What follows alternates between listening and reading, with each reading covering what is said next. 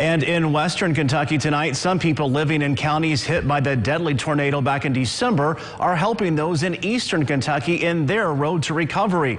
Clothes, blankets, and other items are being taken to a Greenville police cruiser this week that is parked on Main Street. That cruiser filled up for the second time in 2 days and will be delivered on Saturday. The police chief has family who survived the flooding in eastern Kentucky. He says he's amazed by all the donations.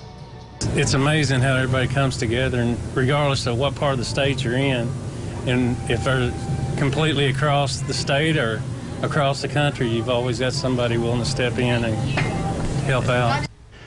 And in Madisonville, Hopkins County Fiscal Court collected more donations on the last day of its drive. Judge Executive Jack Whitfield saying he'll deliver those donations to eastern Kentucky tomorrow.